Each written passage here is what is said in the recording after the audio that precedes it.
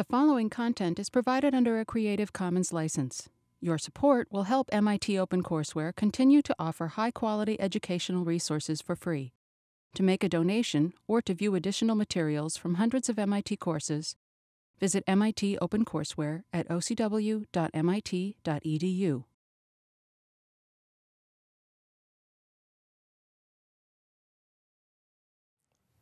So what I'm going to do in this course is discuss mostly ideas that are already in the book called The Emotion Machine. I'm sorry I used that title. And the older book called The Society of Mind, which are the books are not quite the same. They overlap a bit in material, but they're sort of complementary. I like the old one better because the chapters are all 1 page long, and they're moderately independent. So if you don't like one, you can skip it. The new book is much denser, and it has a smaller number of long chapters, and I think it's over the years, I got lots of reactions from young people in high school, for example, almost all of whom liked the Society of Mind and found it easy to read and seemed to understand it. There are lots of criticisms by older people who maybe some of them found it harder to put so many fragments together, who knows. But most of this class, most of the things I'd like to say are in those books, so it's really like a big seminar, and my hope is that everyone who comes to this class would have a couple of questions that they'd like to discuss. And if I can't answer them, maybe some others of you can. So I'd like to think of this as a super seminar. And normally I don't prepare lectures. And I just start off asking if there are any questions. And if they're not, I get really pissed off. But anyway, I'm going to start with a series of slides. So why do we need machines? And partly, there are a lot of problems. Unlike most species or kinds of animals, humans have only been around a few million years, and they're very clever compared to other animals. But it's not clear how long they will last. And when we go, we might take all the others with us. So there are a whole set of serious problems that are arising because there are so many humans. And here's just a little list of things. There's a better list in a book by the Astronomer Royal, Martin Lees, of England. Anybody know the title? Our Final Hour? Yes, Our Final Hour. It's a slightly scary title. And when I was a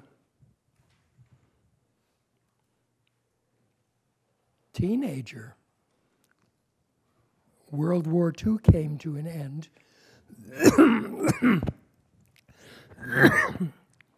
with the dropping of two atomic bombs on Japan.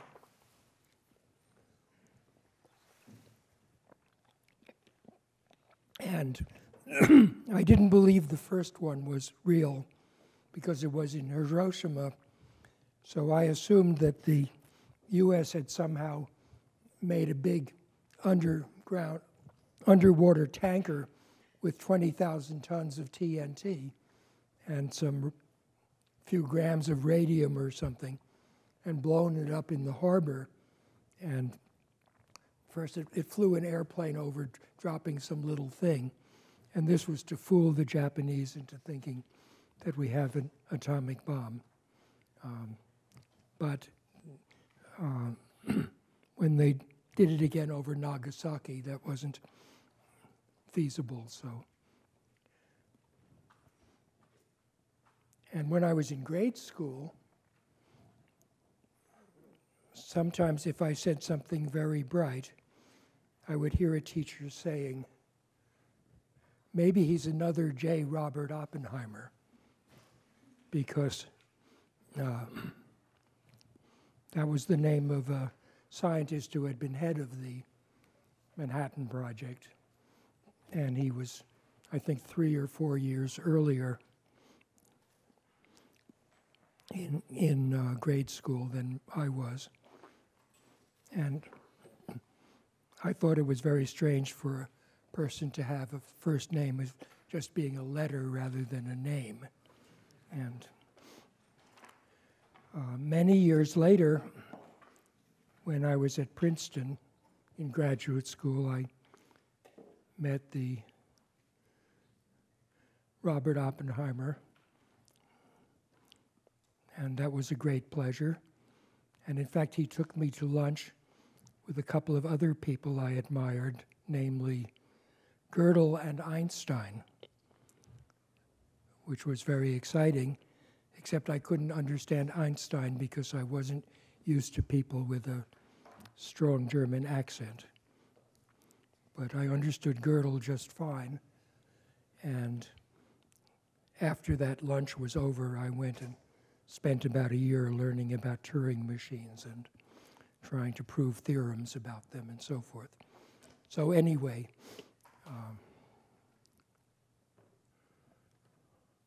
in the course of these talks,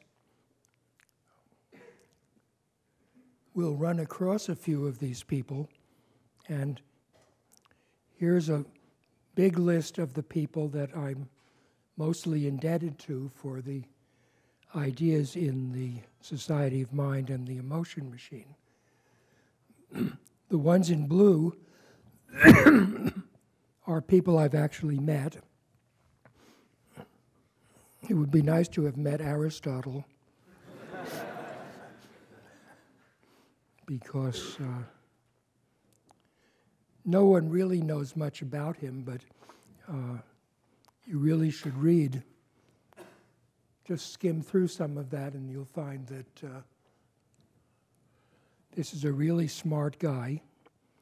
We don't know if he wrote this stuff or if it were compiled by his students, like a lot of Feynman's writing is, and von Neumann's writing is edited from notes by their students.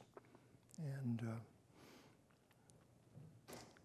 anyway, the astonishing thing about Aristotle is that he seems to be slightly more imaginative than most cognitive scientists you'll run into in the present day.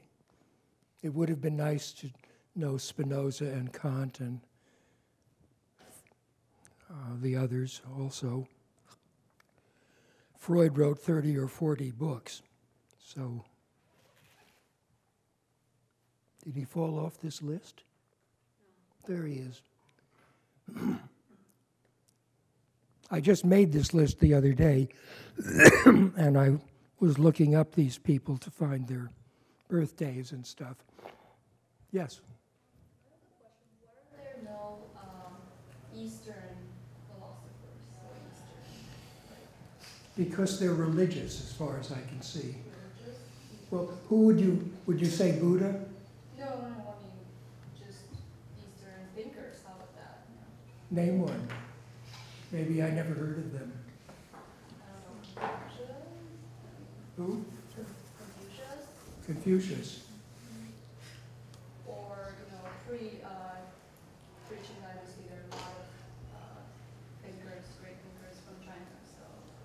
Well, I only know of them through aphorisms.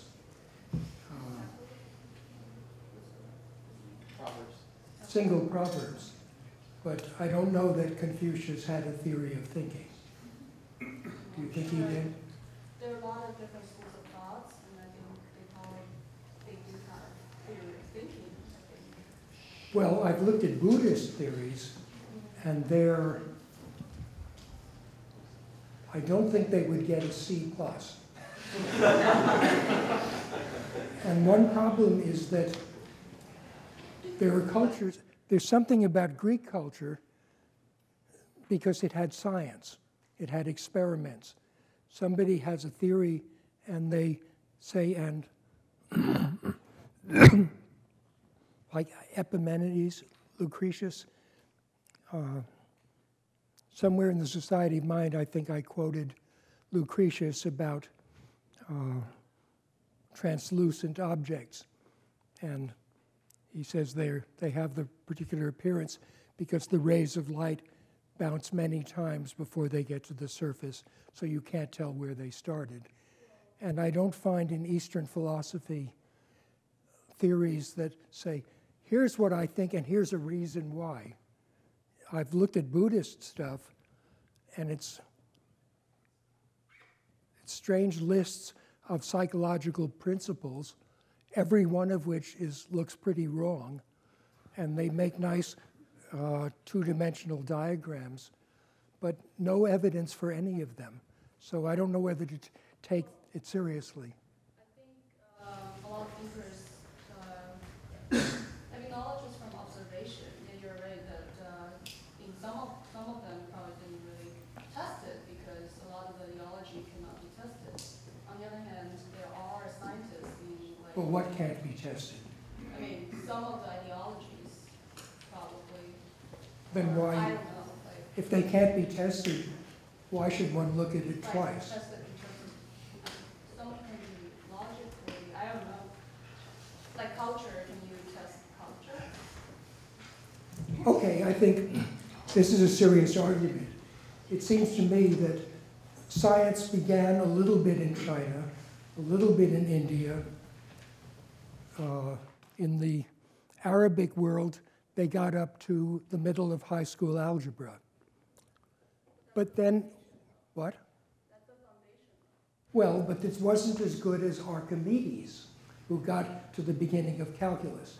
So if you look at most cultures, they never got to the critical point of getting theories, doing experiments, discussing them, and then throwing them out. And so if you look at Buddhist philosophy, it's 2,500 years old. If you look at Greek physics, yes, Archimedes almost got calculus, and he got lots of nice principles. And Buddha mentions at some point, if you want to weigh an elephant, put him in a boat, and then take the elephant out and put rocks in till the boat sinks to the same level.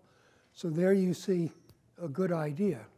But if you look at the history of the culture, if people still say this 1,000-year-old stuff is good, then you should say, no, it's not. By the way, same story about the elephant. There's like a story in Chinese history that has the same, Sure. telling. I mean, I don't think maybe there's no one person that gets No, all the the question is, why did it stop? Why did it stop?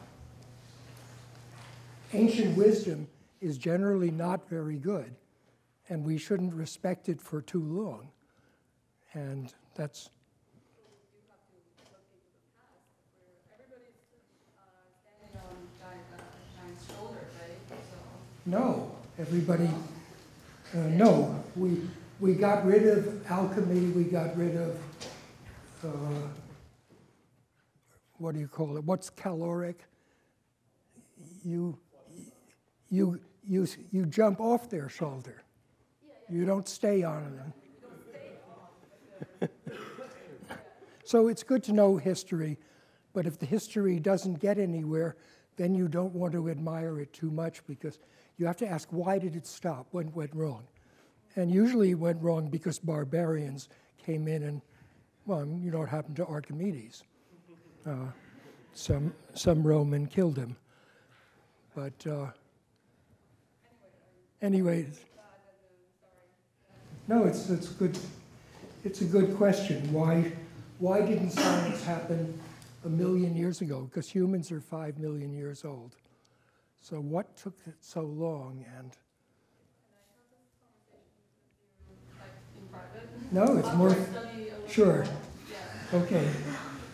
Do you have a theory of why science didn't develop for so long? In most cultures, it might be religion, which is a sort of science that doesn't use evidence and, in fact, kills people who try to get it. And so there are systematic reasons why most cultures failed, and maybe somebody has written. Is there a book on why science disappeared, except once? It's rather remarkable, isn't it? After all, the idea, if somebody says something and somebody else says, okay, let's do an experiment to see if that's right. You don't have to be very bright. So how come it didn't happen all the time everywhere? Curious. I don't know the answer to that, but I know Paul Davies has sort of an anecdote about that, where he's speculating, even in Europe, where it did happen, was it a fluke?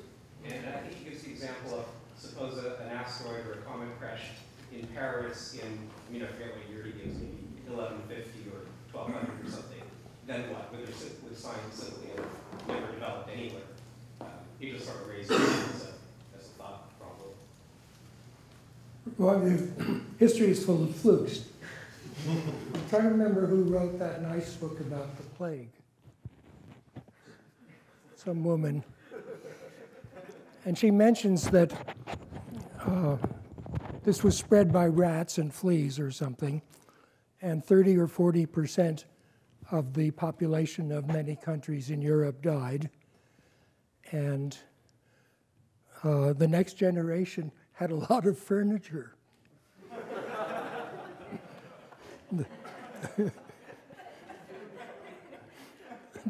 The standard of living went way up. So.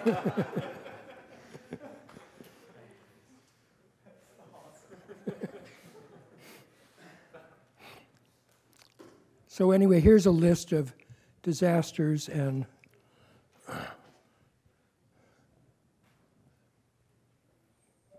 come on. And Martin Rees is the Royal Astronomer and has that book about the last hour or whatever. And I'm making another longer list, but he has lots of obvious disasters, like some high school student looks up the genetic sequence for smallpox virus has been published. And now you can write a list of, of nucleotides and send it somewhere, and they'll make it for about 50 cents or $1 per nucleotide. So for a couple of $100, you can make a virus, or a few hundred. And so one possibility is that some high school student makes some smallpox, only gets it wrong, and it kills everyone. So there are lots of disasters like that, and no one knows what to do about that because the DNA synthesis machinery is becoming less and less expensive, and probably the average rich private high school could afford one. So there are lots of other things that could happen. But one particular one is this graph which I just made up. An interesting fact is that since 1950, when the first antibiotics started to appear, as I mentioned, I was a kid in the 1940s, and penicillin had just hit the stands, and there wasn't much of it. And there was a researcher lived a few blocks from us whose dog had cancer, and so its father, I don't know what you call the owner of a dog, sneaked some penicillin out of the lab and gave it to the dog, who died anyway. But he said, well, nobody's tried penicillin on cancer yet. Maybe it will work. And a lot of people were mad at him because he probably cost some human its life, but he said he might have saved 1 billion humans their lives. So ethics. Ethicists are people who give reasons not to do things. And I'm not saying they're wrong, but it's a funny job. So anyway, since that sort of thing happened and medicine began to advance, people have been living 1 year longer every 12. So it's 60 years since 1950. So that's 5 of those 6. So they're living 6 or 7 years longer now than they were when I was born. And somebody mentioned that curve stopped the last few years for other reasons. But anyway, if you extrapolated that, you find that the lifespan is going to keep increasing. How much, we don't know. Another problem is that you might discover enough about genetics to get rid of most of the serious diseases. Maybe just 20 or 30 genes are responsible for most deaths right now. And if you could fix those, which we can't do yet, there's no way to change a gene in a person because invading all the cells is pretty massive intervention. But we'll get around that. And then it might be that people will suddenly start living 200 or 300 years. At some point, the population has to slow down, and so you can only reach equilibrium with 1 child per family, and probably less than that. And so all the work has to be done by 200 or 300-year-olds, and let's hope they're good and healthy. So anyway, I think it's very important that we get smart robots because we're going to have to stem the population, and I hope people will live longer and blah, blah, blah. And so these robots have to be smart enough to replace most people. And how do you make something smart?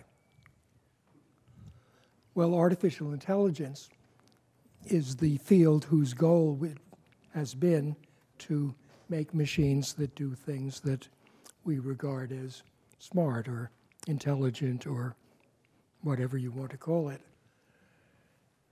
And the idea of seriously making machines smart has roots that go back to a few pioneers like Leibniz, who wrote about automata and that sort of thing. But the idea of a general-purpose computer didn't appear till the 1930s and 40s in some sense. The first form of the general-purpose computer appears really in the 1920s and 30s with the work of a mathematician Emil Post at NYU, who I happened to never meet, but we had some friends in common. And he had the idea of production rules and basically rule-based systems and proved various theorems about them. Then Kurt Gödel showed that if you had something like a computer or a procedure that had the right kinds of rules, it could compute all sorts of things. but there were some things it couldn't compute, unsolvable problems, and that became an exciting branch of mathematics. And the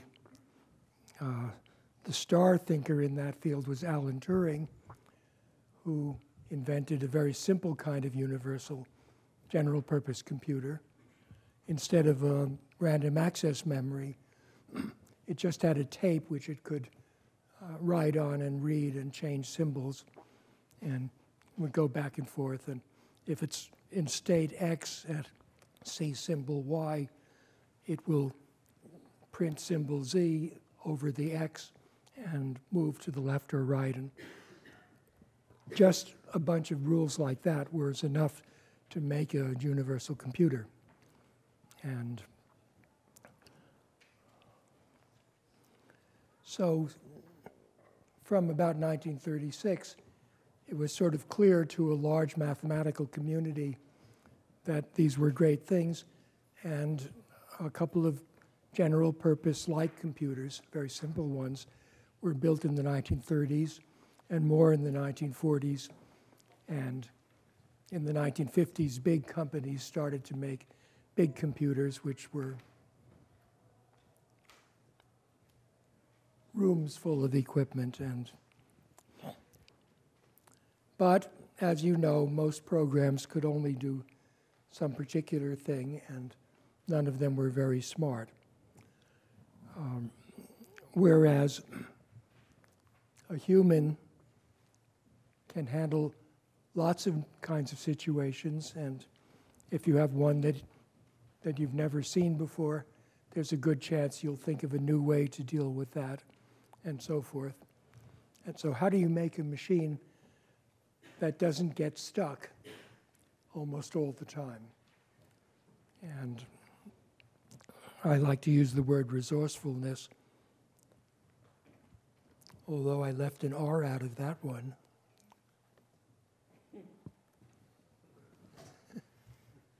Ugh. Is there a shorter word? So here's a good example,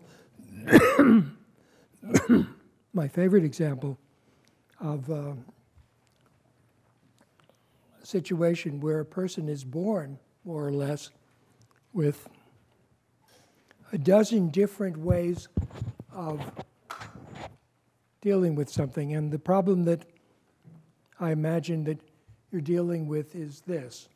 My favorite example is I'm thirsty, so I see that glass of water, and I do that and get it. Actually, I am. On the other hand, if I were here, I would never in a whole lifetime do this. You never walk out a window by mistake. We're incredibly reliable. So how do I know how far it is? And that slide shows you 12 different ways that your vision system, that's only your vision system, has to measure distances. So gradients, if things are sort of blurry, then they must be pretty far away. That's sort of on a foggy day outside. And here's a situation. If you assume those are both chairs of the same size, then you know that this chair is about twice as far away as that, although you don't, well, and you know how far away they are pretty much by the absolute size.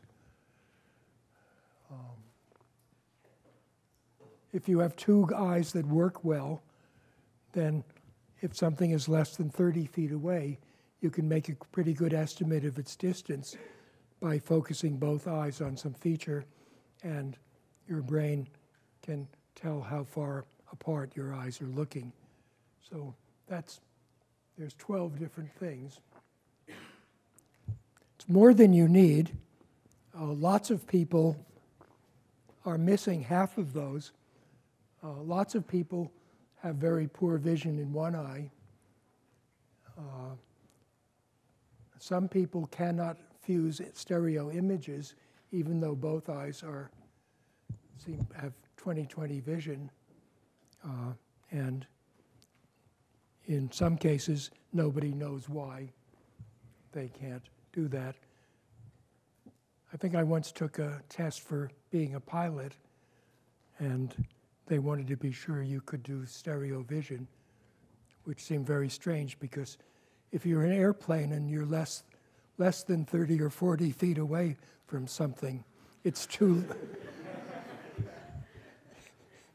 then yes, you can't use stereo. You could use stereo, but it's too late.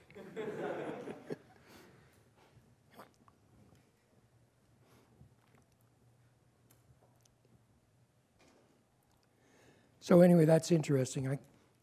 See if you can think of an example where a person has even more 12 of these. But it's pretty amazing, isn't it? That's more redundancy. This is too hard to read, but somehow I found in an Aristotle essay the idea that you should represent things in multiple ways. You might describe a house, one person might describe a house as a shelter against destruction by wind, rain, and heat. Another might describe it as a construction of stones, bricks, and timbers. But a third possible description would say it was in that form, in that material, with that purpose. So you see there's two different descriptions. One is the functional description, it's a shelter. The second one is a structural description, how it's made. And Aristotle says, which is the better description? And he dismisses the material one or the functional one. Is not rather the person who combines both in a single statement. And then I found a paragraph by Feynman who says every theoretical physicist who is any good knows 6 or 7 different ways to represent exactly the same physics. And you know that they're all equivalent, and but you keep them all in your head, hoping that they will give you different ideas for guessing. I should put more dots.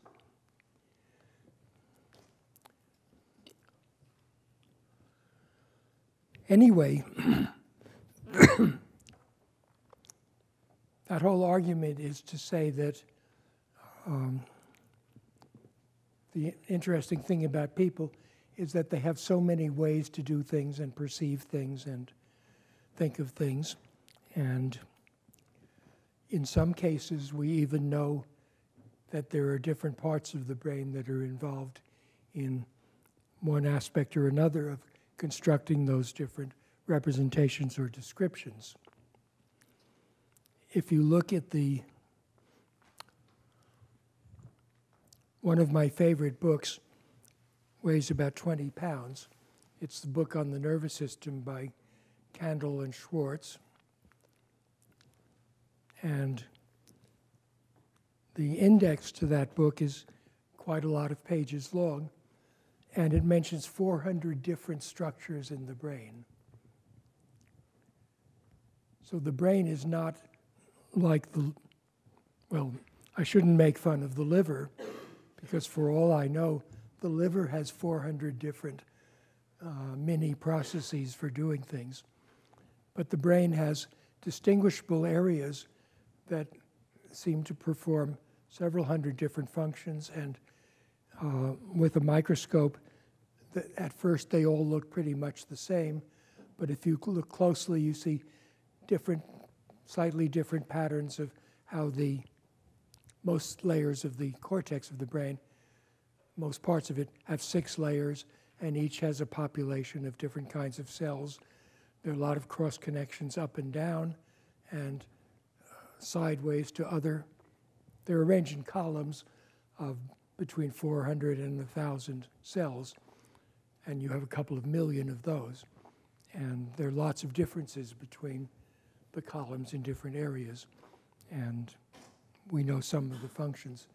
Most cases we don't know much about how any of them actually work, with the main exception of vision, where the functions of the cells in the visual cortex are fairly well understood at low levels. So we know how that part of the brain finds the edges and boundaries of different areas and textures and regions of the visual field. But we do not know even a little bit about how the brain recognizes something as a chair and an overhead projector and a CRT screen and that sort of thing. So the kind of question that I got interested in was, how can you have a system which has a very large number of different kinds of computers, each of which by itself might be relatively simple or might not, I suppose, and how could you put them together into a larger system which could do things like learn language and prove theorems and convince people to do things that they would never have dreamed of doing 5 minutes earlier and stuff like that.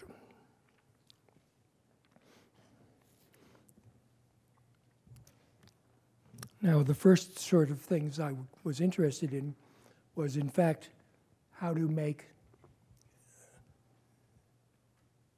simulate simple kinds of nerve cells, because in the 1950s,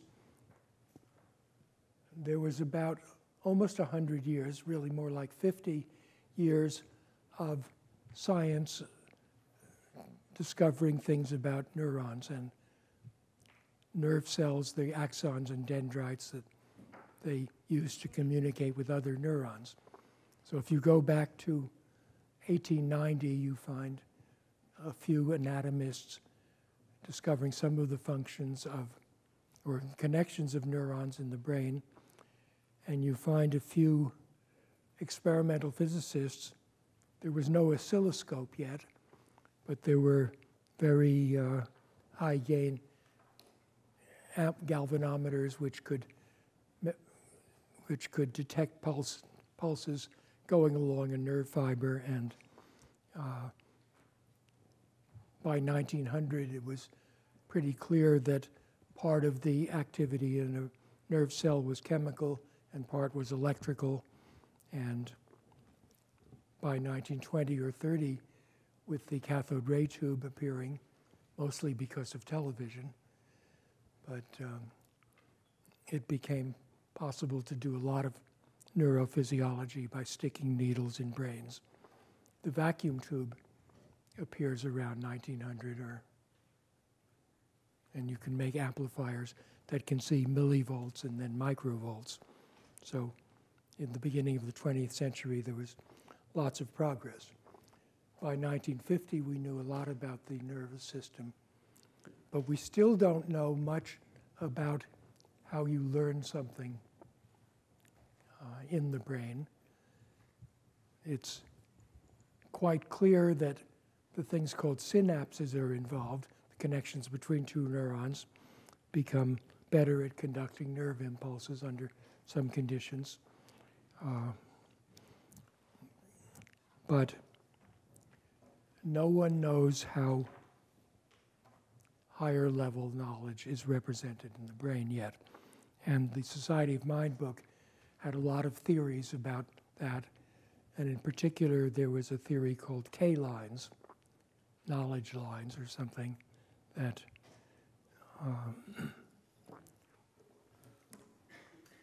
came partly from me and partly from a couple of other researchers named David Waltz and Jordan Pollack. And that's a sort of nice theory of how neural networks might remember higher level concepts. And for some reason, although that kind of work is from around 1980, which is 30 years ago, it has not hit the neuroscience community. So if you look at the Emotion Machine book, or the Society of Mind in Amazon, you might run across a review by a neurologist named Richard Restak, who says that Minsky makes up a lot of concepts like K-lines and micronemes and stuff like that that nobody's ever heard of, and there's no evidence for them, and he ignores the possibility that it isn't the nerve cells in the brain that are important, but the supporting tissues called glia, which hold the neurons up and feed them. And he goes on for a couple of insane paragraphs. It's very interesting because it doesn't occur to him that you can't look for something until you have the idea of it.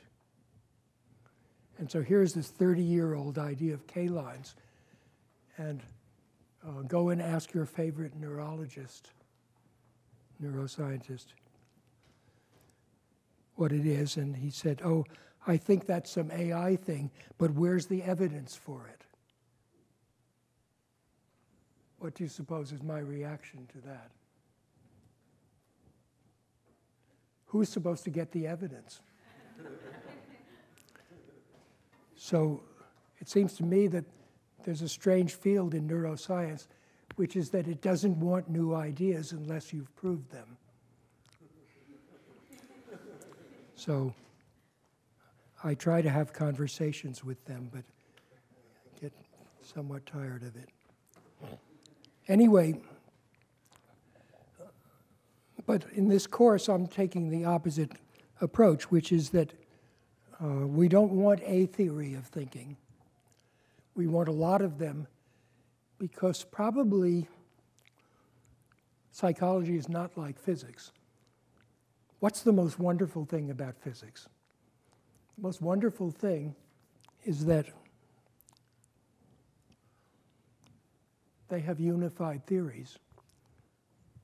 There wasn't much of a unified theory until Newton, and he got these 3 laws, wonderful laws. One was the gravitational idea that bodies attract each other with a force that's the inverse square of the distance between them. Another is that kinetic energy is conserved. I forget what the third one is. Oh, equal reaction is equal and opposites. If two things collide, they transfer equal amount of momentum to both. There was a little problem up to Newton's time. Galileo got some of those ideas. And my impression from reading him is that he has a dim idea that there are 2 things around. There's kinetic energy, which is mv, and there's, momentum is mv, and there's kinetic energy, which is mv squared. And he doesn't have the clear idea that there are 2 different things here, and you can't blame him. I would think, well, you wouldn't think that two quantities would combine in 2 different ways to make 2 important different concepts. Well, that got clear to Newton somehow, and Galileo is a bit muddled, although he gets almost all the consequences of those things right, but he doesn't get the orbits and things to come out. Well, anyway, what's happened in artificial intelligence, like most fields, is that people said, well, let's try to understand thinking and psychology, and let's use physics as our model.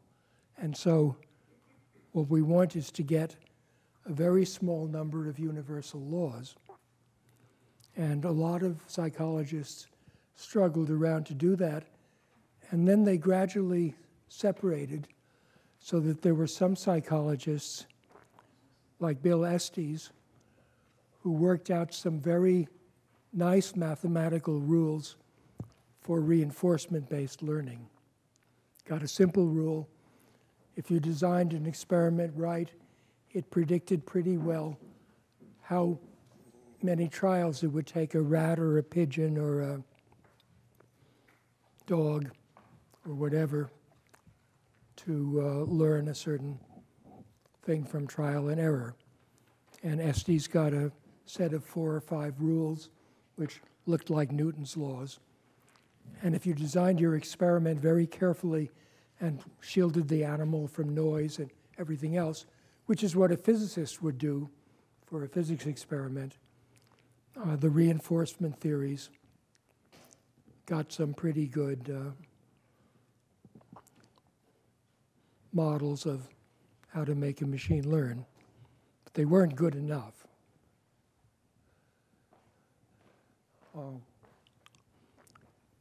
So here's a whole list of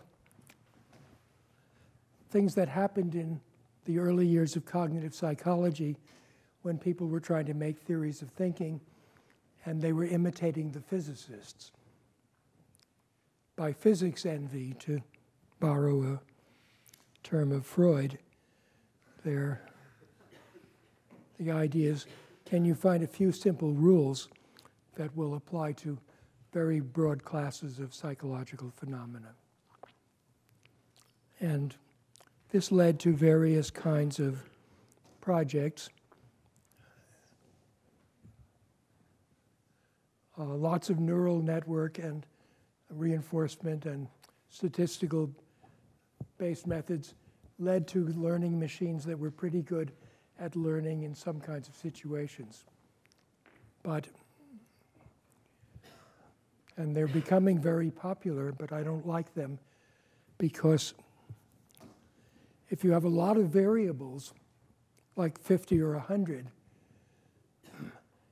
then to use a probabilistic analysis, you have to think of all combinations of those variables. Because if 2 of them are combined in something like an exclusive OR manner, I just put the light pen in a pocket. It's either in a left pocket or a right pocket.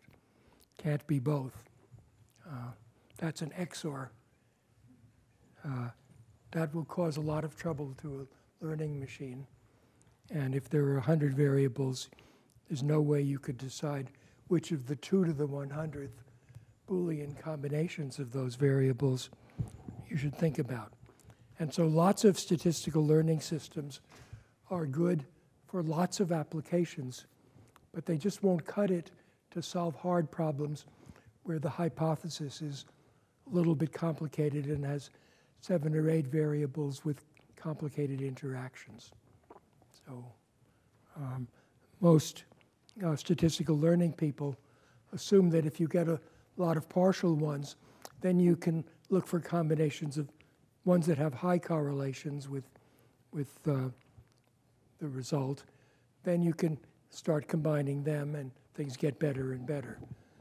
However, if mathematically, if an effect you're looking for depends on the exclusive OR of several variables, there's no way to approach that by successive approximations. If any one of the variables is missing, there won't be any correlation of the phenomenon with the others. Anyway, that's a long story, but I think it's worth complaining about because almost all young people who start working on artificial intelligence look around and say, what's popular? Statistical learning.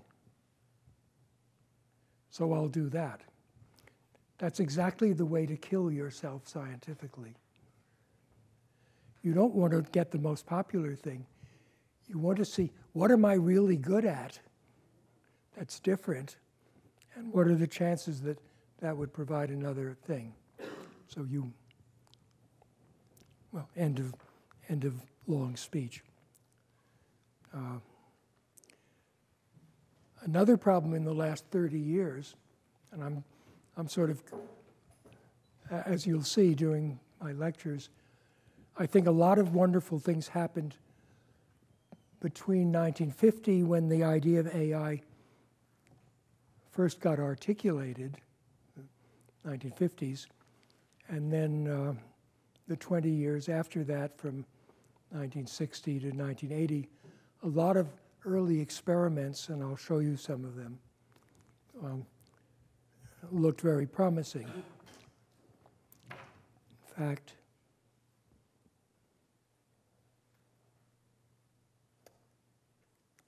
they may be, here we go.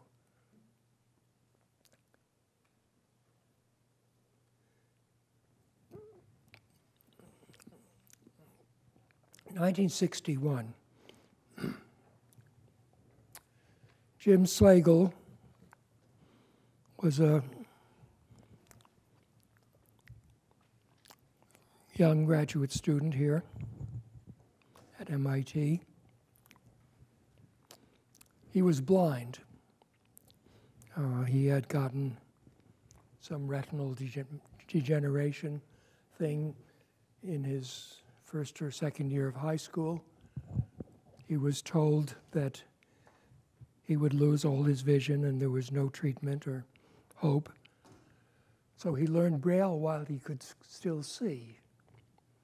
And when he got to MIT, he was completely blind. But there was a nice big parking lot in Technology Square, and he would ride a bicycle, and people like Sussman and Winston and whoever was around would yell at him, telling him where the next obstacle would be. And Jim got better and better at that, and nothing would stop him. And he decided he would write a program that, I wrote a program that would take any formula and find its derivative. It was really easy because they're just about 5 rules, like if there's a product uv, then you compute u times the derivative of v and plus v times, u dv plus v du. So I wrote a 20-line Lisp program that did all the algebraic expressions. And what it would do is put d's in and then at the right place, and then it would go back through the expression again. Wherever it saw a d, it would do the derivative of the thing after that, and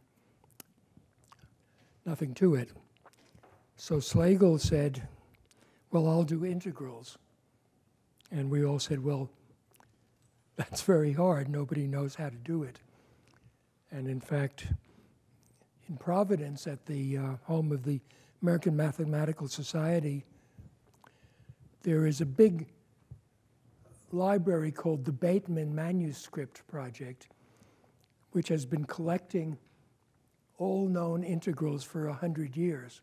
And when anybody finds a new integral that they can integrate in closed form, they send the formulas to the Bateman Manuscript Project. And some hackers there have developed ways to index it, so if you had an integral and you didn't know how to integrate it, you could look it up. And that was pretty big. I should say that Slagle succeeded in writing a program that managed to do all of the kinds of integrals that one usually found on the first-year calculus course at MIT, and got an A in those. Couldn't do word problems. And the uncanny thing is that if it was a problem that usually took a MIT student 5 or 10 minutes, Slagle's program would take 5 or 10 minutes. It's running on a IBM 701 with 20 millisecond cycle time. It's incredibly slow. You can type almost that fast. And 16K of words of memory. So there's no significance whatever to this accident of time. It would now take a microsecond or so, be 100 million times, 1,000 million times faster than a student. Quite remarkable. I don't have a slide. Joel Moses, then Slagle went and graduated, Joel Moses was another student who was, is he provost now or what? What? He got tired of it. A terrific student, and he set up a project called Maxima for Project Mac, symbolic something or other, algebra, and got people, several people all over the country working on integration, and at some point, a couple of them, Bobby Cavanis and forget the other one, found a procedure that could in fact integrate everything, every algebraic expression that can be integrated in closed form. I forget the couple of constraints on it. And that became a widely used system. It ultimately got replaced by Stephen Wolfram's Mathematica, but Maxima was sort of the world-class symbolic mathematician for quite a few years. And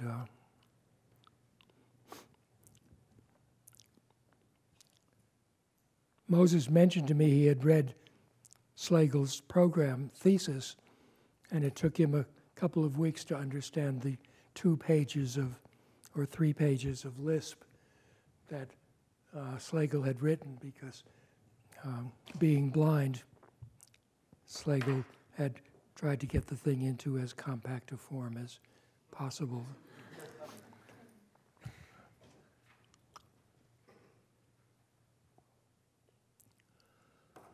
But that's symbolic. It's too easy. Here's a more ambitious one, which is 3 years later. Dan Bobrow, who is now a vice president doing something at Xerox. And it solved problems like this.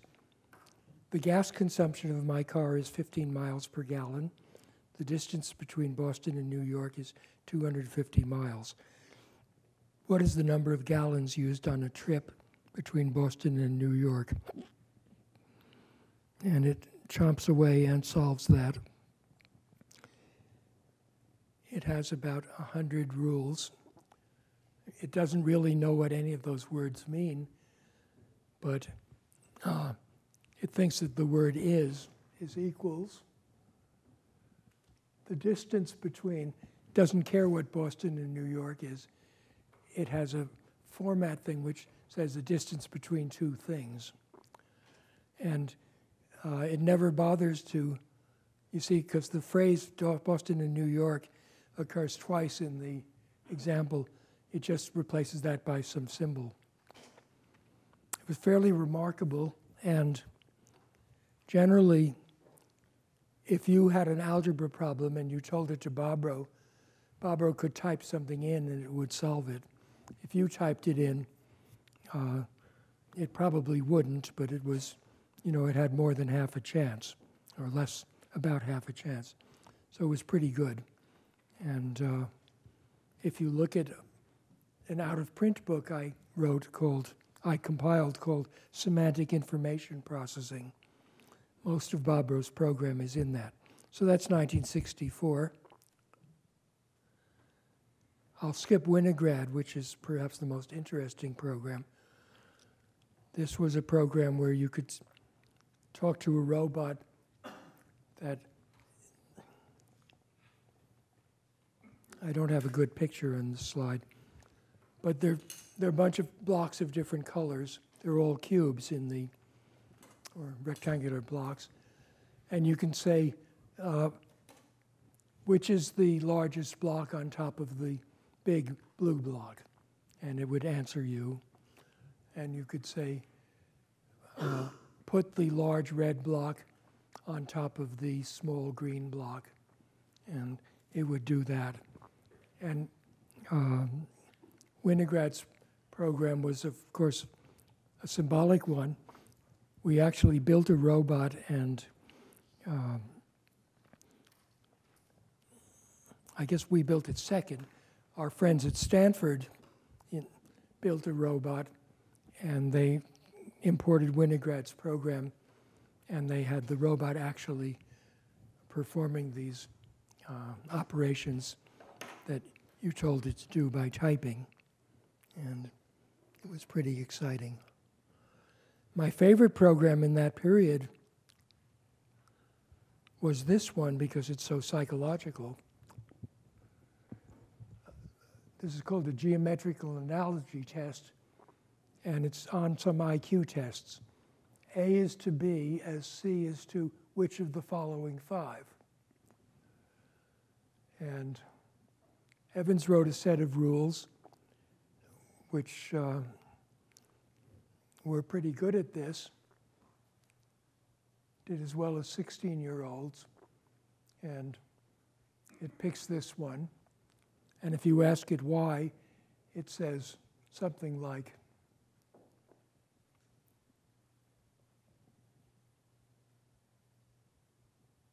I don't have a reason. It moves the largest object down or something like that. Makes up different reasons, but. So you see, in some sense, we're going backwards in age because we're going from calculus to algebra to simple analogies. Oh, there it is.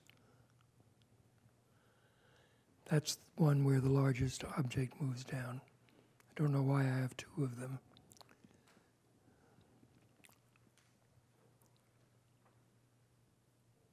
These are for another lecture.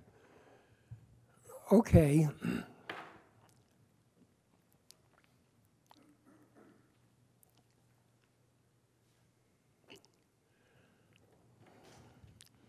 So that was a period in which we picked problems that people considered hard because they were mathematical. But when you think about it more, you see, well, those math things are just procedures, and it's once you know what Laplace and Gauss and those mathematicians, Newton and people did, you can write down systematic procedures for integrating or for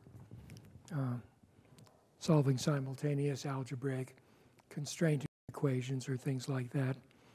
And so there's very little to it. So in some sense, if you look at what you're doing in math in high school, in education, you're going from hard to easy.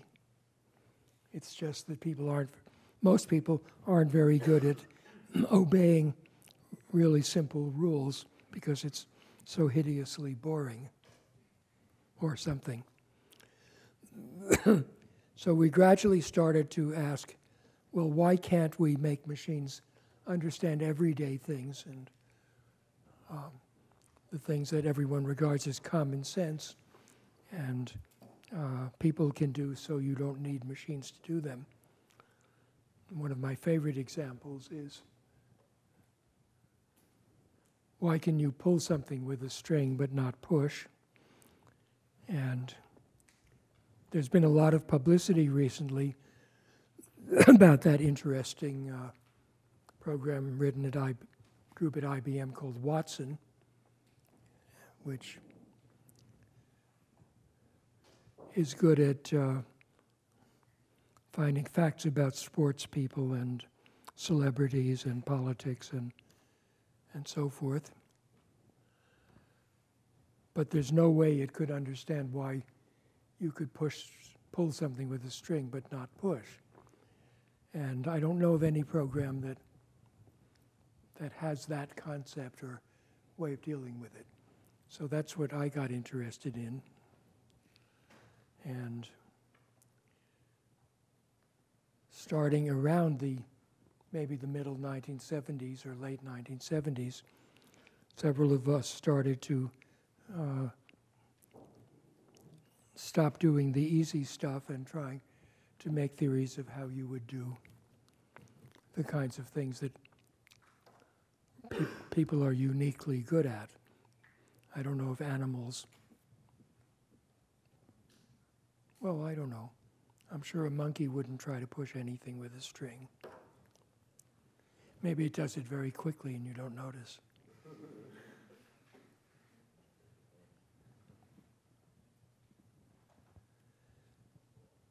And one aspect of common sense thinking is going right back to that idea of vision having a dozen different systems, is that whatever a person normally is doing, they are probably representing it in several different ways. And here's an actual scene of two kids named Julie and Henry who are playing with blocks. It's pretty hard to see those blocks. And you can think that Julie is thinking 7 thoughts. I'd like to see a longer list. Maybe a good essay would be to take a few examples and say, what are the most common micro worlds? See, physical, social, emotional, mental, instrumental, whatever that is, visual, tactile, spatial. She's thinking all these things. What if I pulled out that bottom block?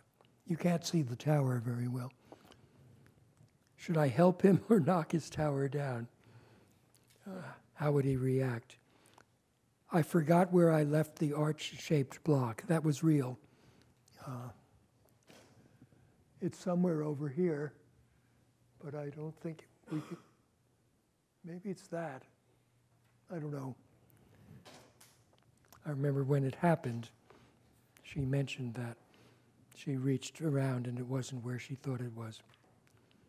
So common sense thinking involves this,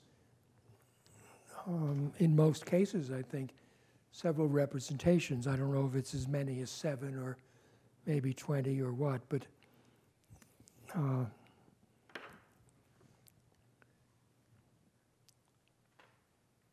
that's the kind of thing we want to know how to do.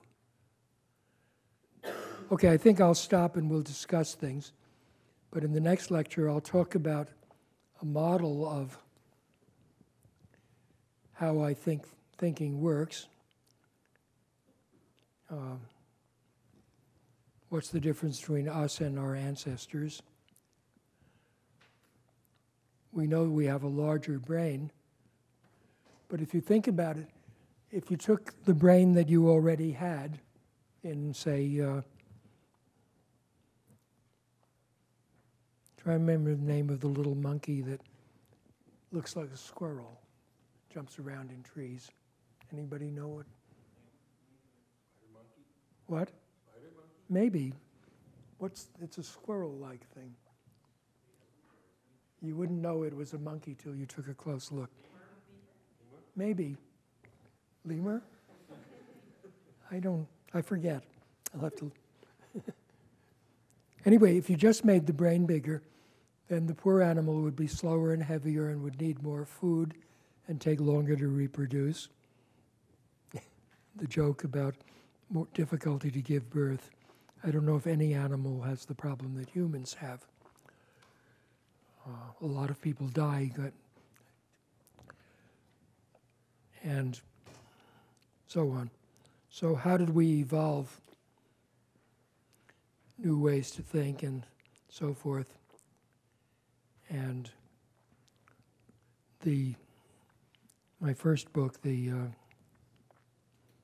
Society of Mind, had this theory that maybe we evolved in a series of higher and higher levels or management structures built on the earlier ones. And this particular picture suggests that I got this idea from Sigmund Freud's early theories. There's been a lot of Freud bashing recently. So you can look on the web. I forget the authors, but there are a couple of books saying that he made up all his data, and there's no evidence that he ever cured anyone, and that he lied about all the data mentioned in his 30 or 40 books, and so forth. Yes, right. But the funny part is that if you look at his first major book, 1895, called The Interpretation of Dreams, it sort of outlines this theory that most of thinking is unconscious, and it's processes you can't get access to, and it has a little bit about sex, but that's not a major feature. And it's just full of great ideas that the cognitive psychologists finally began to get in the 1960s again and never give credit to Freud. So he may well have made up his data, but if you have a very good theory and nobody will listen to you, what can you do? His friend Rudolf Fliess listened to him, and there was another paper on how the neurons might be involved in thinking, which was also written around 1895, but never got published till 1950 by, I forget who, called Project for a Scientific Psychology. And it's full of ideas that, if they had been published, might have changed everything. Because, anyway, what's on your mind? What would you like to hear about, or who has another theory? Got a question. Great. So earlier you talked a little bit about how we don't really see in neuroscience all these things like K lines, etc. Do you think it's because they're just really hard to find, or no one's actually looking for them? Well, Restek's review says he uses vague, ill-defined terms like K-line and microneme and a couple of others, and frame and so forth. They're very well defined. They're defined better. I mean, when he talks about neurotransmitters, it's as though he thinks that chemical has some real significance. Any chemical would have the same function as any other one, provided there's another receptor that causes something to happen in a cell membrane. So you don't want to regard acetylcholine or epinephrine as having mental significance. It's just another pulse, but very low resolution. And yes, a neurochemical might affect all the neurons a little bit and raise the average amount of activity of some big population of cells and reduce the average activity of some others. But that's nothing like thinking. That's like saying, in order to understand how a car works, what's the most insulting thing I could say?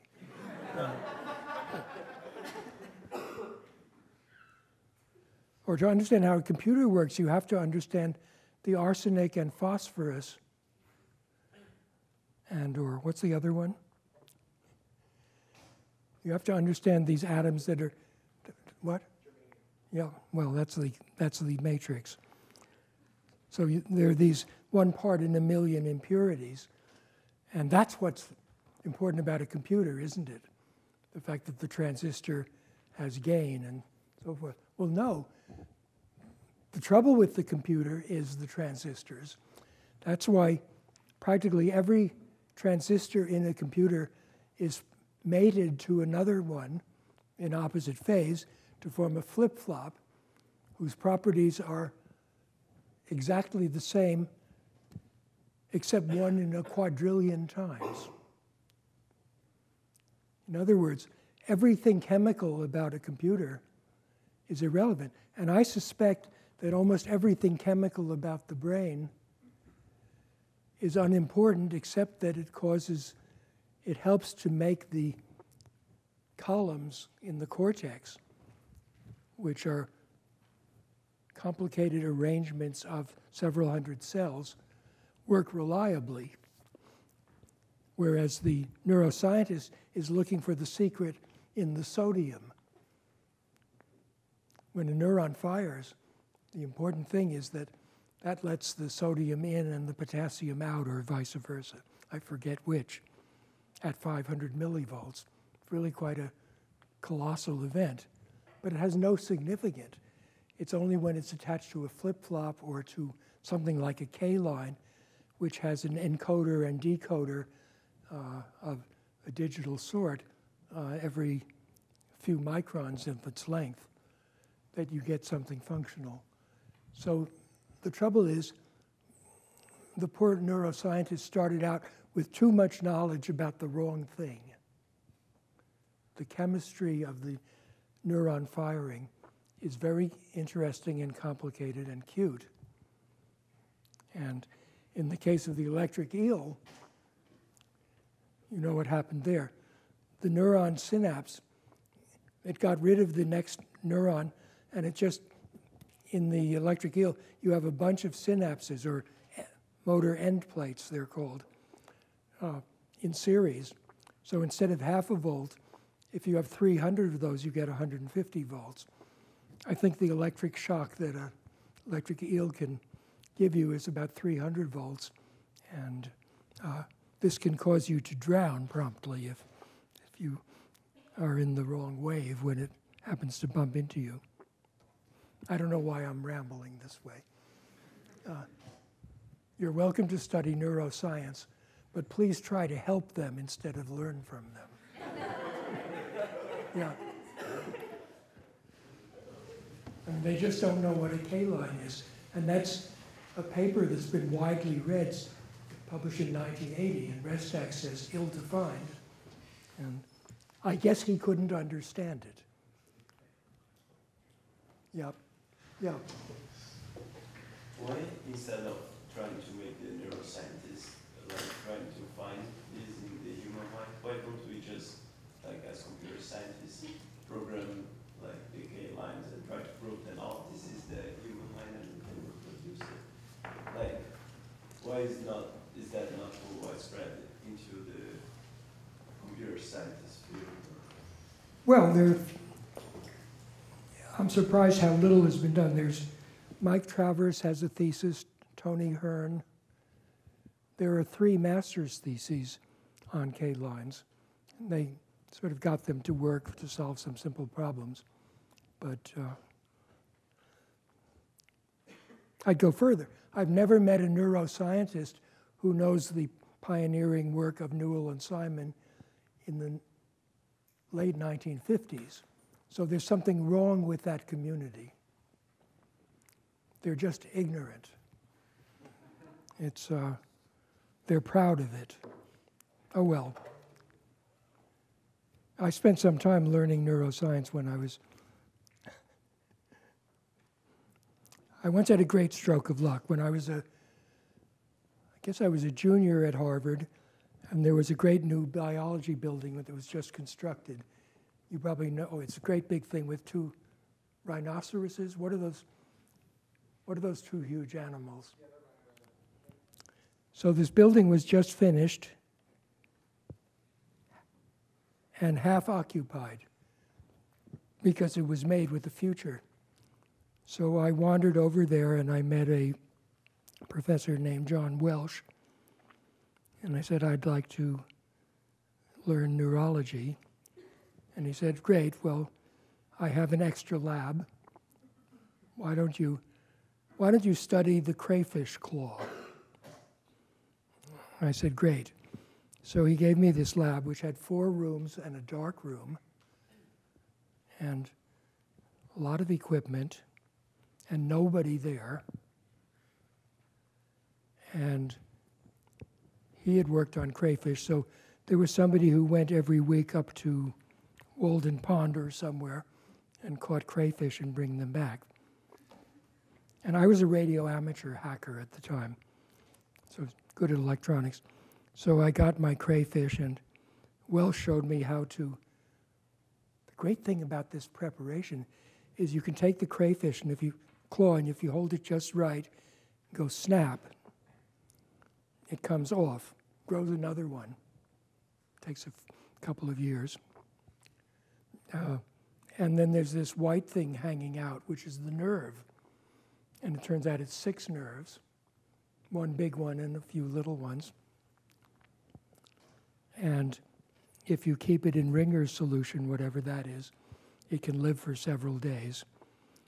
So I got a lot of switches and little inductors and things and made a gadget and mounted this thing with 6 wires going to these nerves.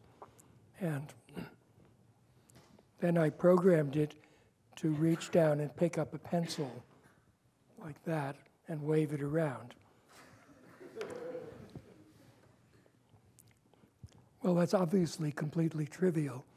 And all the neuroscientists came around and gasped and said, "That's incredible, how did you do that?"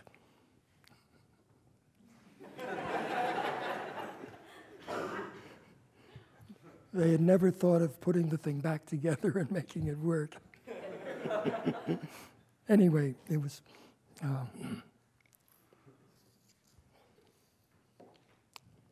I always reminding myself that I'm the luckiest person in the world, because every time I wanted to do something, I just happened to find the right person. And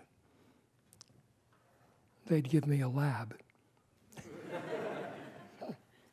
I got an idea for a microscope, and there was this great Professor Purcell who got the Nobel Prize after a while. And he said, "That sounds like it would work. Why don't you take this lab?"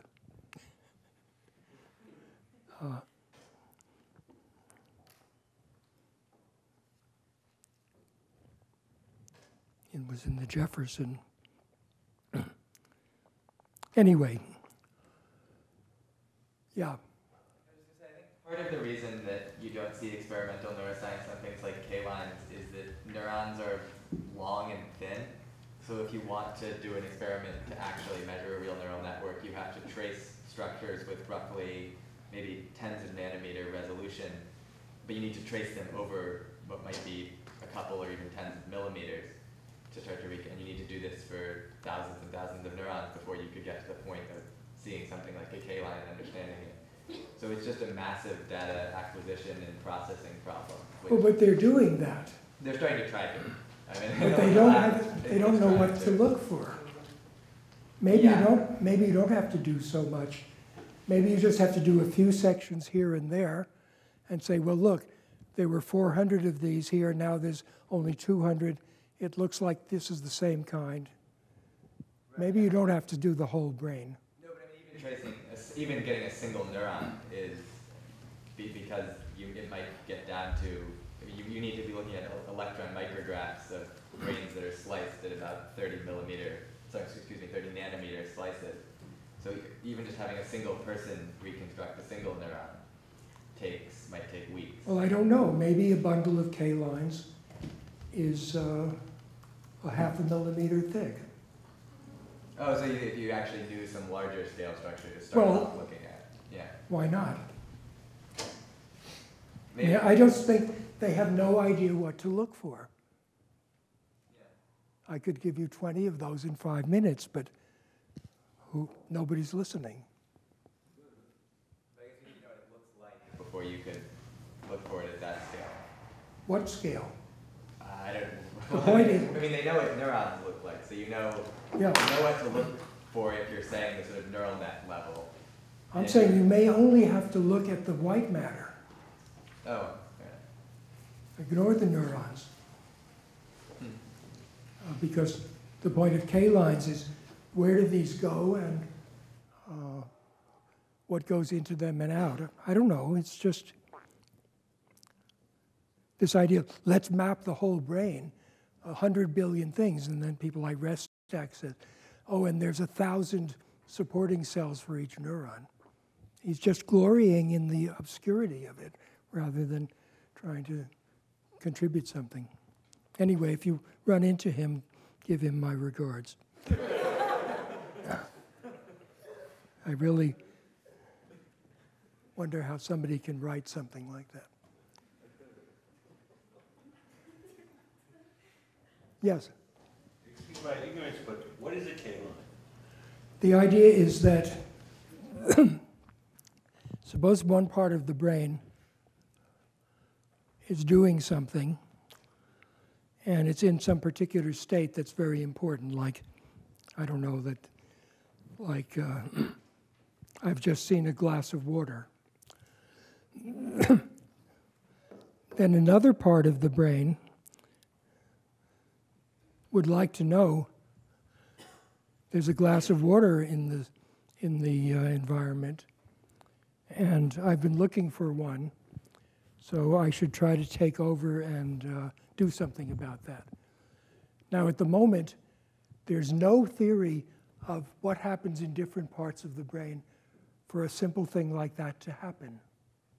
No theory at all, except they use the word association, or they talk about, what are the purposeful neurons? Goal, forget.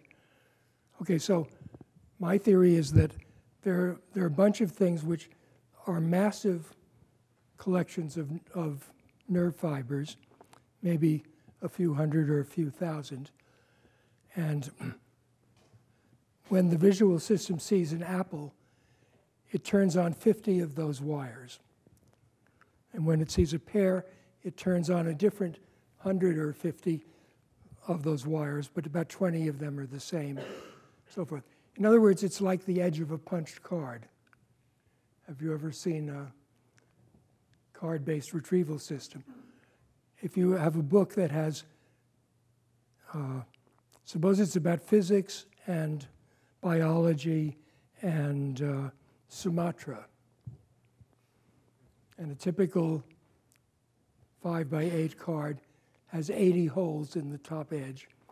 So what you do is, if it's Sumatra, you punch 8 of these holes at random, particular set. They're assigned to the Sumatra. And then if it's, I forget what my first 2 examples were, but you punch 8 or 10 holes for each of the other 2 words. So now there are 24 punches, only probably 4 or 5 of them are duplicates, so you're punching about 20 holes. And now, if something is looking for the cards that were punched for those 3 things, even if there are 30 or 40 other holes punched in the card, you stick your 20 wires through the whole deck and lift it up, and only cards fall out that had those 3 categories punched for.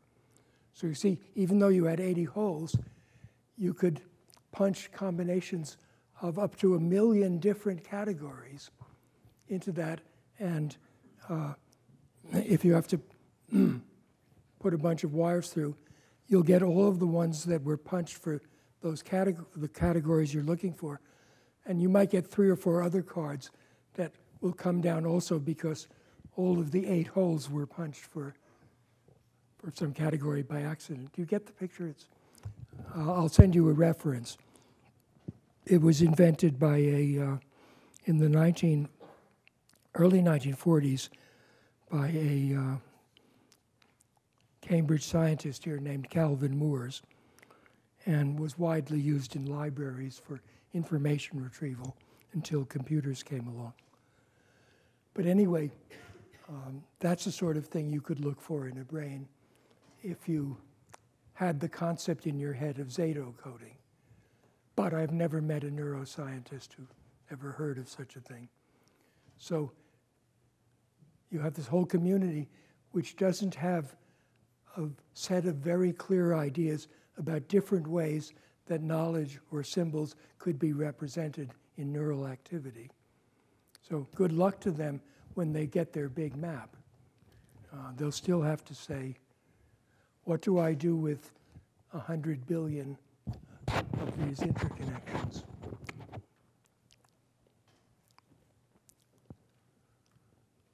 Yeah. What are your thoughts about the current artificial intelligence research at MIT, such as Winston's Genesis project? I think Winston is just about one of the best ones in the whole world. I don't know any other projects that are trying to do things on that higher level of common sense knowledge. He's just lost a lot of funding, so one problem is, how do you support a project like that?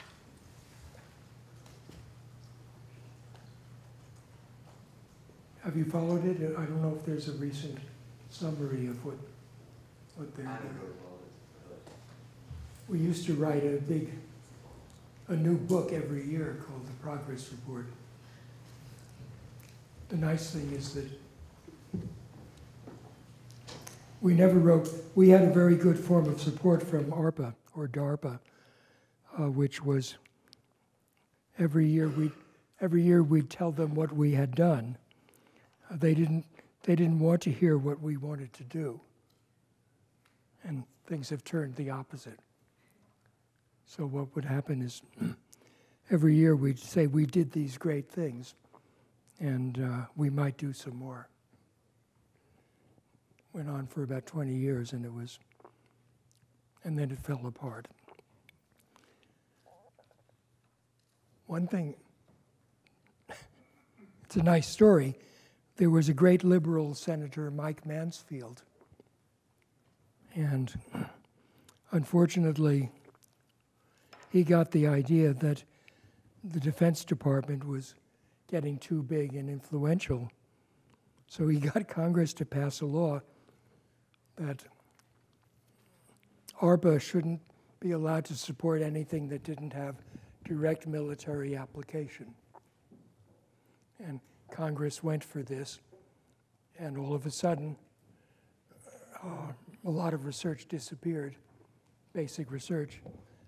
It didn't bother us much because we made up applications and said, well, this will make a military robot that will go out and do something bad.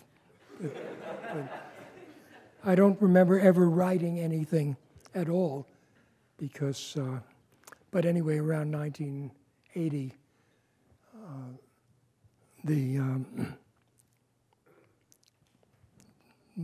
the funding for that sort of thing just dried up because of this political accident. It was just an accident that ARPA, mainly through the Office of Naval Research, was funding basic research. And that was a bit of history. If you look back at the year 1900 or so, you see people like Einstein making these nice theories. But Einstein wasn't a very abstract mathematician, so he had a mathematician named Hermann Weyl polishing his tensors and things for him. And Hermann Weyl's son, Joe, was at the Office of Naval Research in my early time. And that office had spent a lot of secret money getting scientists out of Europe while Hitler was marching around and sending them to places like Princeton and other forms of heaven in Cambridge. And again, one of the reasons I was lucky is that I was here and all these, if you had a mathematical question, you could find the best mathematician in the world down the block somewhere. And Joe Weyl was partly responsible for that. And the ONR was piping all that money to us for work on early AI. So it's a very sad thing of maybe the most influential liberal in the US government actually ruined everything by accident. ARPA changed its name to DARPA. It was Advanced Research Projects Agency, and it had to call itself Defense Advanced Research Projects Agency. Yeah. Professor Minsky, do you think the achievement of artificial intelligence is inevitable, or is there an obstacle that we're just never going to be able to overcome? Well, Christianity wiped out science. That might happen tomorrow. Only choose your religion.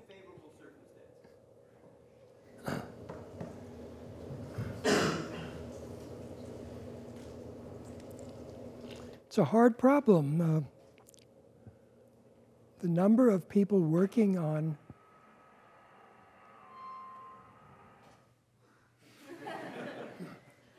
advanced ideas in AI has gotten smaller and smaller as right now around 1980 rule-based systems became popular.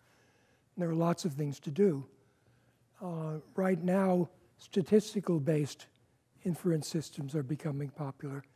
And as I said, these things are tremendously useful, but the problem is if you have a statistical system, the important part is guessing what are the plausible hypotheses and then then finding out how many instances of that are correlated with such and such. So it's a nice idea, but the hard problem is the abstract symbolic problem of what sets of variables are worth considering at all when there are a lot of them. So to me, the most exciting projects are the kind that Winston is developing for reasoning about real-life situations, and the one that Henry Lieberman, would you stand up, Henry? Lieberman runs a world-class group that's working on common sense knowledge and informal reasoning, and it seems to me that that's the critical thing that all the other systems will need. In the meantime, there are people working on logical inference, which has the same problem that statistical inference has, namely, how do you guess which combinations of variables are worth thinking about? Then it seems to me that the statistics isn't so important. In fact, there's a great researcher named Douglas Lennart in Austin, Texas, who once made an interesting AI system that was good at making predictions and guessing explanations for things. And it was sort of like a probabilistic system. It had a lot of hypotheses, and every time one of them was useful in solving a problem, it moved it up one on the list. So Lennart's thing never used any numbers. It didn't say, this is successful 0.73 of the time, and now it's successful 0.7364825 of the time. What it would do is, if something was useful, it would move it up past another hypothesis. Every now and then, it would put a new one in. Well, if you're trying to solve a problem, what do you need to know? You want to know what's the most likely to be useful one, and try that. You don't care how likely it is to be useful, as long as it's the most, right? I mean, if it's 1 in a million, maybe you should say, I'm getting out of here. I shouldn't be working in this field at all, or get a better problem. But Lennart's thing did rather wonderfully at making theories by just changing the ranking of the hypotheses that it was considered. No numbers. It did something very cute. He gave it examples of arithmetic, and it was a rather long effort, and it actually learned to do some arithmetic, and it invented the idea of division and the idea of prime number, which was some number that wasn't divisible by anything. It decided that 9 was a prime. Didn't do much harm. And it crept along, and it got better and better, and it invented modular arithmetic by accident at some point, and it's a PhD thesis. A lot of people didn't believe this PhD thesis because Lennart lost the program tape. So he was under some cloud of suspicion for people thinking he might have faked it, but who cares?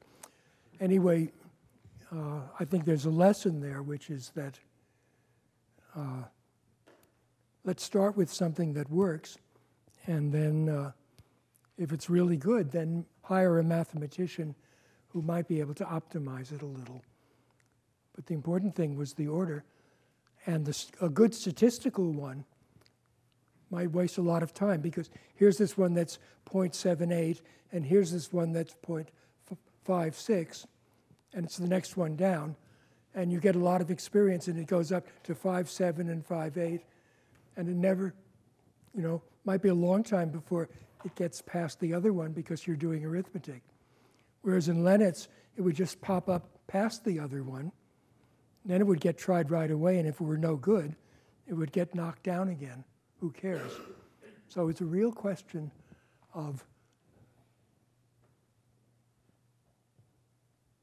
I don't know, mathematics is great, and I love it, and a lot of you do, but there should be a name for when it's actually slowing you down and wasting your time, because there's a better way that's not formal. Yeah. Minsky, they were saying there are people who know the price of everything and the value of nothing. Yes, that's very nice. Yeah. I know you're also a musician, so I have like a music-related question. What do you think is the role of music? Like, why do all cultures have it? I have a paper about it. Oh, okay. I've been trying to revise it, actually, but it's a strange question because there is music everywhere. On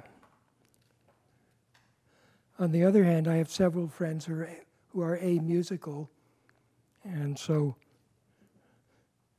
when I have this theory that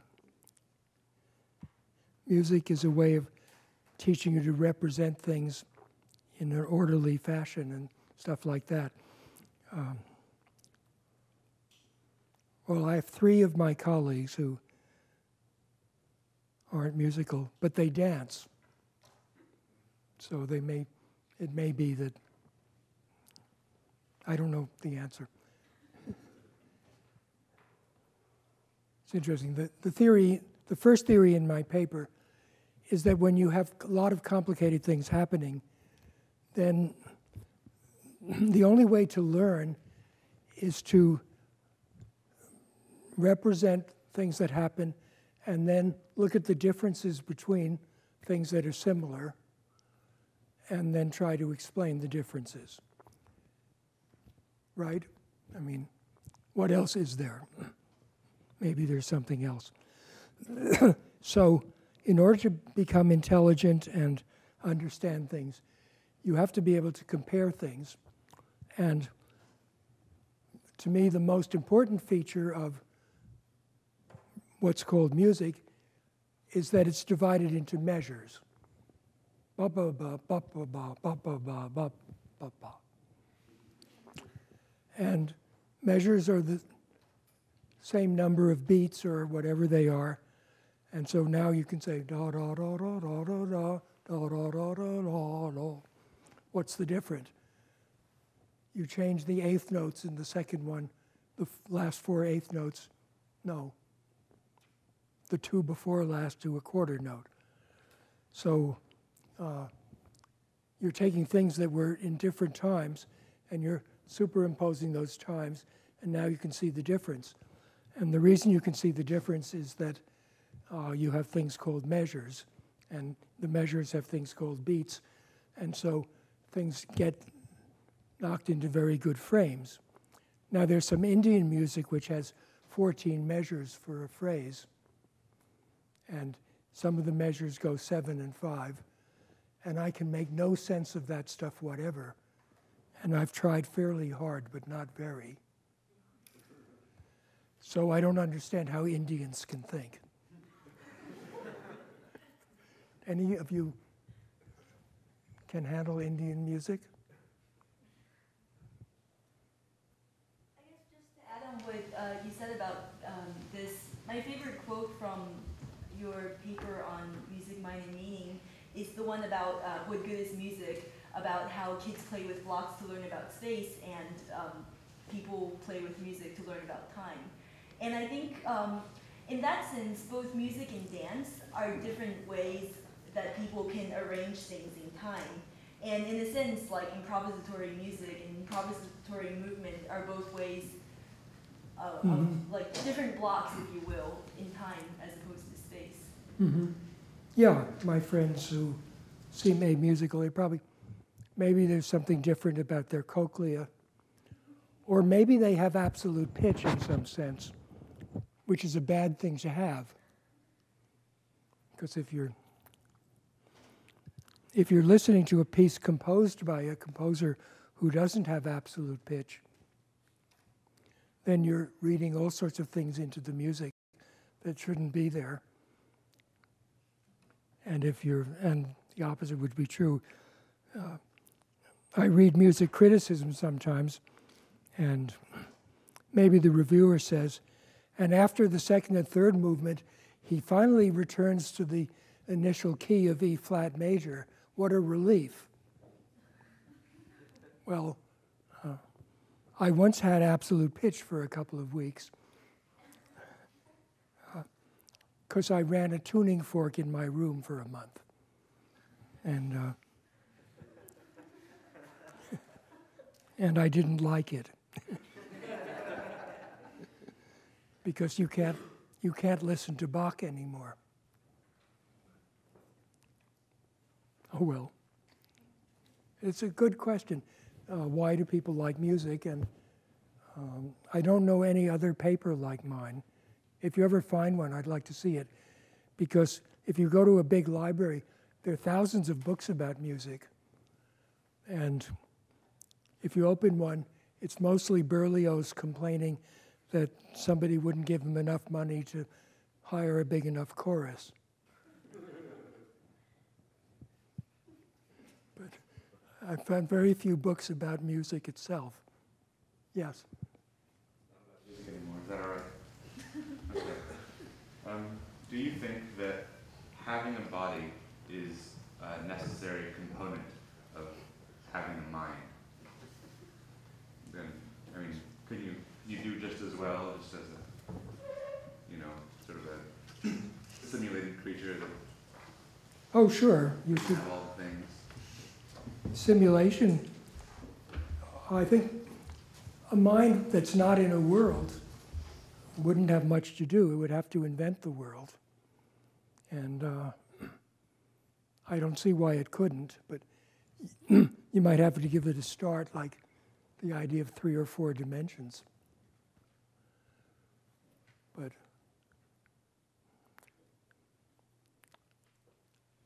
can't you, what happens if you sit back and just think for a while? You wouldn't know if your body had disappeared for would you?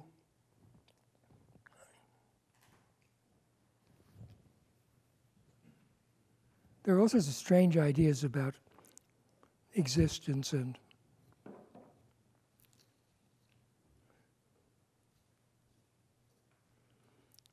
why do you think there's a world? One of the things that bugs me is people say, well, who created it? And that can't make any sense because this is just a possible world. Suppose there are a whole lot of possible worlds and there's one real one.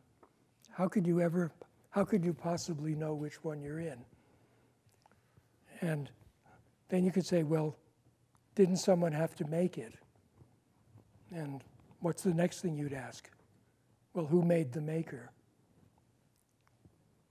So the body-mind thing seems to me that once you have a computer, it can be its own world. It just can sit. The program can spend half the time simulating a world and half the time thinking about what it's like to be in it. Yeah. Do you have a current theory of existence? Yes, it's an empty concept. It's all right to say this bottle exists because that's saying this bottle is in this universe. Well, what would it mean to say the universe exists? The universe is in the universe? Ugh. So there's something wrong with thinking about, so there are only possible worlds. It doesn't make any sense to pick one of them out and say that's the real one. Yeah. But existence is relative. Yeah, you don't say this is the world I'm in, but you shouldn't say that doesn't mean it exists. Like 2 is in the set of even numbers, but what's the set of even numbers in? It doesn't stop anywhere. Yeah, lots of worlds. So if mathematics works with all worlds, but physics only explains the current world, or I don't know how comparing these two subjects. Well, you can't tell because 5 minutes from now, everything might change. So nothing ever explains anything. You just have to take what you've got and make the best of it. Yeah. So what's the relationship between systems knowledge and artificial intelligence? Which knowledge? Like systems, basically, in general. Well, there are people who talk about systems theory, but I'm not sure that it's well defined. Right, exactly. So Artificial intelligence means, to me, making a system that is resourceful and doesn't get stuck. And so if you have a system, and also it's a, how do you put it? Some definitions are not stationary, like what's popular? Popular is what's popular now. There isn't any such thing as popular music in terms of the music, so I know there was once a little department called Systems Analysis at Tufts, which had a couple of rather good philosophers trying to make general theory of everything. And they were writing nice little papers, and it moved along. But then there was this Senator McCarthy you've probably heard of, and he announced that he had evidence that one of the principal investigators had slept with his wife before they were married. Well, Tufts was very frightened at this and abolished that department. And Bill Schutz went to California and started Esalen and had a good time for the next 50 years. More stories. Yeah. Kind of as an extension of the body and mind question, it seems to me like we as humans, we learn a lot from just interacting with the environment. Like language, we hear it being spoken, we speak it, we see things, we touch things. But as far as I know, a lot of the efforts in artificial intelligence so far have been confined to the computer. That does not go out into the real world, interact, doesn't kind of serendipitously learn new things. Well, here's the problem. I look over at Carnegie Mellon, and there are some nice projects. And the most popular one is robot soccer. And here are these little robots kicking a ball around. They're Sony, what are they called? Yes, the Sony Ibos. Sony stopped making the Ibos, but it respected Carnegie, and it made a little secret stash of Ibos to send to Carnegie when the present ones break. But my impression of AI projects that have robots is that they do less than projects that don't. And the reason is, if you have a robot like Asimo, made by Sony? No, Honda. Asimo can get in the back seat of a car with some effort, usually falls over. However, if you simulate a stick figure in a computer getting into a stick figure of a car, then you can make it learn to do that and get better and better. And so all AI projects without robots are way ahead of all AI projects with robots. And the profound reason is that robots are usually expensive and they're always being fixed. So if you have 5 students and the robot is being fixed, I don't know what they're doing, but they have to wait. Whereas if you have a stick figure robot, then you can just run it on this, although it might be a little slower than your mainframe. Probably not. Yeah. So going back to the idea of the mind and the body, here's a theory that I just thought of. The idea of the body as seen in abstract, basically a mechanism for input-output. It's a set of sensors from which our brains can get information about the world, and a set of actuators in which we can display our state. So given in that light, it's almost as if our brains aren't really independent on our body itself. It can adapt to like any sort of body if we happen to hook it up that way. And it just so happens that we've been hooked up to this body since birth, that we have such like good mental models of how to use this body. And I guess an example of from experiments that support this theory might be how when people have limbs amputated, it takes them a while to like forget that they have the limb, because their mental models still exist, and the mental models don't go away overnight. And also, I guess they train monkeys to control robot arms with their brains. Sure. Well, but it just seems to me that a large amount of our brain is involved with highly evolved locomotion mechanisms. And as I said, when you're sitting back with your eyes closed in a chair thinking about something, then it's not clear how much of that machinery is important, but it might be that I have a strange paper on, I don't know if it's,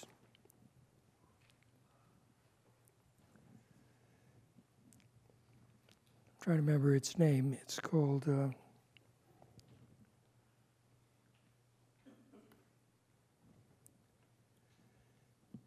you think I can actually get a,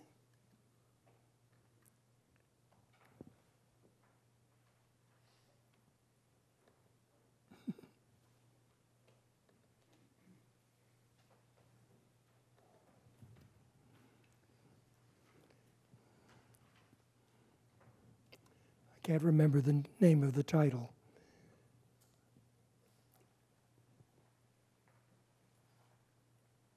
Oh, I give up.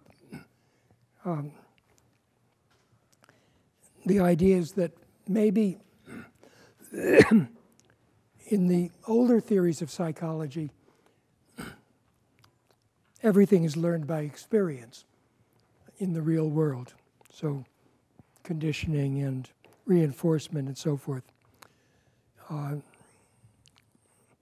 In this theory I call internal grounding. I make a conjecture. Suppose the brain has a little piece of nerve tissue which consists of a few neurons arranged to make not a flip-flop, but a, what would you call a 3 or a 4 flop? A flip-flop with 3 or 4 states. Let's say 3. So when you put a certain input, it goes from, I couldn't find the chalk.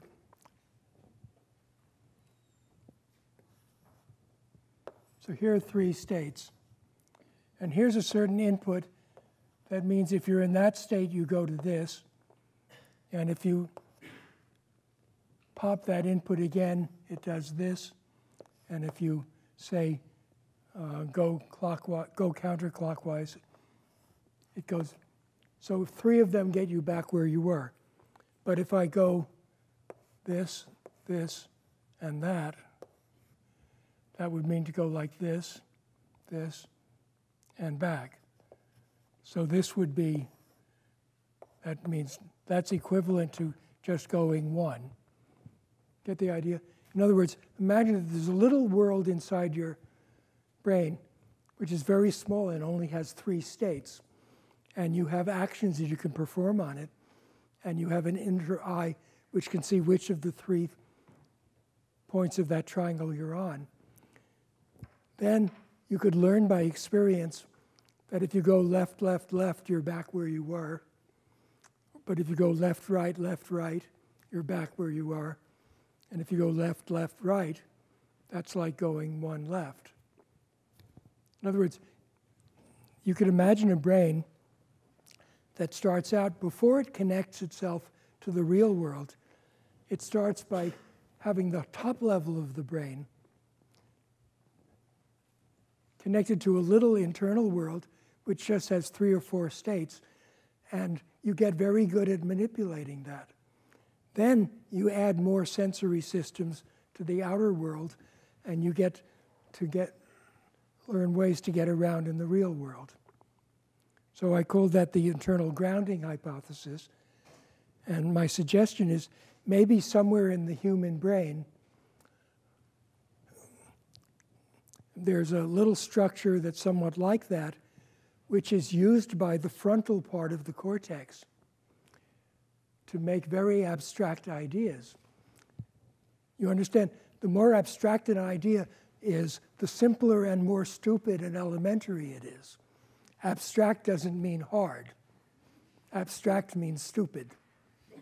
Real things like this are infinitely complicated.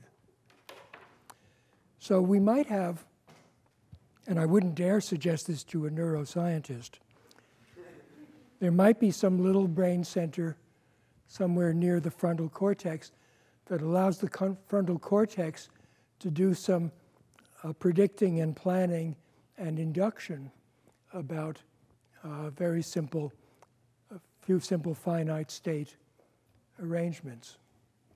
Who knows? Would you look for it? Well, if you were a neuroscientist, you could say, oh, that's completely different from anything I ever heard. Let's look for it. And if you're wrong, you're wasted a year. And if you're right, then you become the new Ramoni Cajal or someone. Who's the currently best neuroscientist? Maybe it's late. One more question. One last question.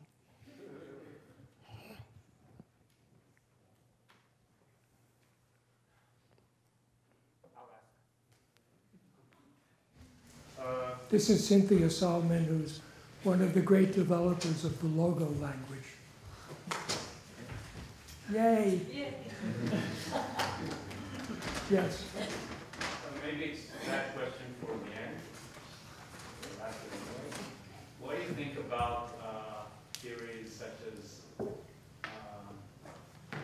Rodney Brooks' theories that speak of no central personality? Completely weird. Obviously, those theories have nothing to do with human thinking, but they're very good for making stupid robots. And the vacuum cleaner is one of the great achievements of the century.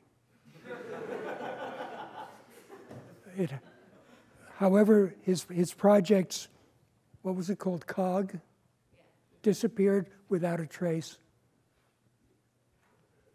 That theory was so wrong that it got a national award. And it corrupted AI research in Japan for several years. I can't understand. Brooks became popular because he said, maybe the important things about thinking is that there's no internal representation. You're just reacting to situations, and you have a big library of how to react to each situation. Well, David Hume had that idea, and he was a popular philosopher for hundreds of years. But it went nowhere, and it's gone, and so is Rod. However, he is one of the great robot designers, and he may be the instrumental in fixing the great Japanese nuclear meltdown, because they're shipping some of his robots out there. The problem is, can it open the door? So far, no robot can open the door, even though it's not locked.